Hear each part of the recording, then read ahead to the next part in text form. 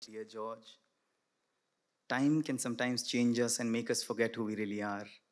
And at the age of 36, I still hear you say, when I grow up, I'll go back to our house in Nairobi and live there. Don't grow up, George, because you're perfect, because perfection depends on one's perception. You're not weird, you're just differently wired, dear George. Achievements aren't measured in scores and grades. You are an achiever.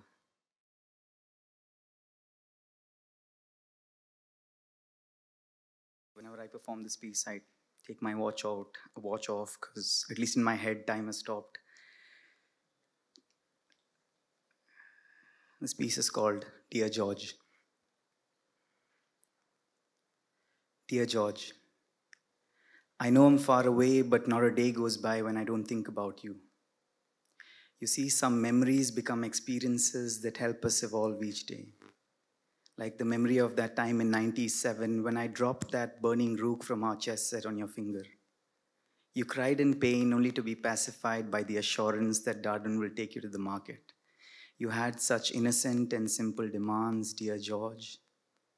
Uniqueness is the ability of being comfortable in one's own skin, and this I feel you've got expertise in. You are always unique.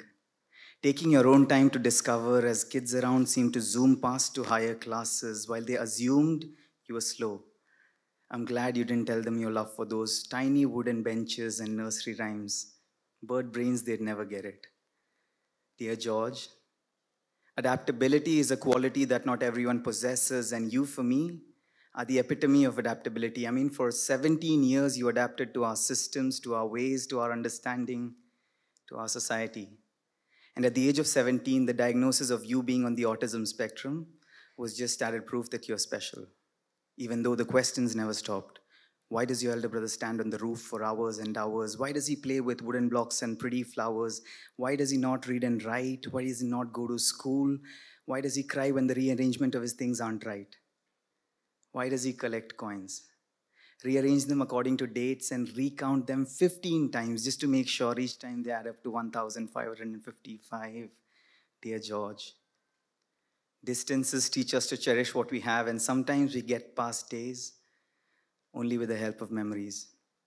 I look at the fan that's there here in my flat in Mumbai that doesn't work, and I realize how your love for wires and tools made you quite a handyman. From setting the pump right, to fixing leaking taps, to fixing the gaps in the family, you still keep us together. It's weird, you're just differently wired, dear George. Achievements aren't measured in scores and grades. You are an achiever.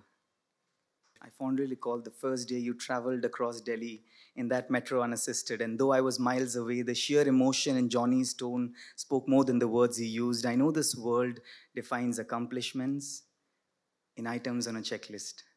You tick them off over and over again before they tick you off. But that day I realized how dedicated efforts coupled with a little bit of faith can lead one on through darkness and crowds.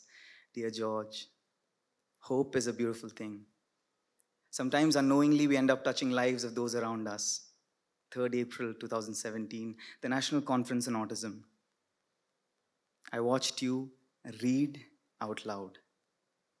I watched you read out loud about your job, about your life, about your perseverance, and I cried. I cried because you'd proved to the world that you're a warrior, unique and special, challenging norms and breaking stereotypes, one step at a time, one day at a time.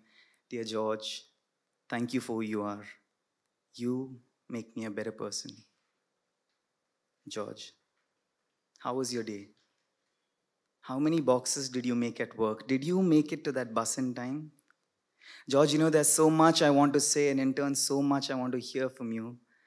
But I guess I'll hold on to these questions and wait for these answers till the next time we meet. Dear George, I love you. Thank you so much. Yes.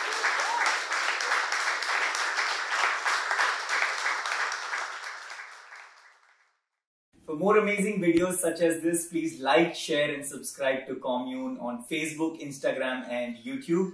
I would also like to thank Action for Autism and everybody else who's been associated with George in his journey. I wish you all a very happy World Autism Awareness Day. Together, let's build a more inclusive society.